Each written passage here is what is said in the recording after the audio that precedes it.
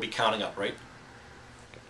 Okay. Hi, Rich Villar here with Resound. I'm at Southwestern Hearing Care with Roger Angelelli and with Kent Tekulve, who's going to share his positive experience with Resound Alera.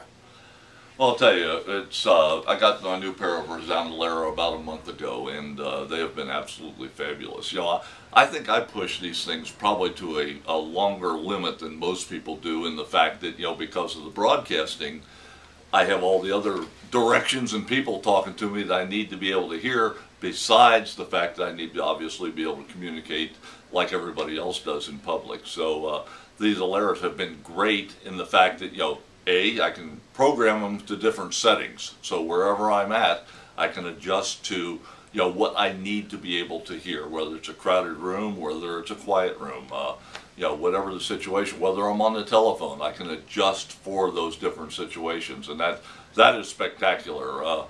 But also, the one feature that really comes in handy for me in the broadcasting side is the remote control that I can use to either change programs or turn the volume down.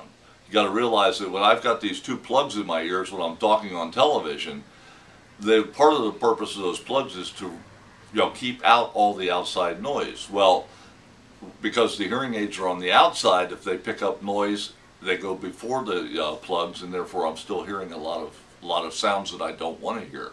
With the remote control, I can just take and turn the volume down. So I can turn them down, show's over, hit the home button, they go back to normal, everything is great. So number one, the Aleras have been great for me as far as doing what I need them to do. They're a great product, and they work very, very well. It's not the first pair of hearing aids I've had, by the way.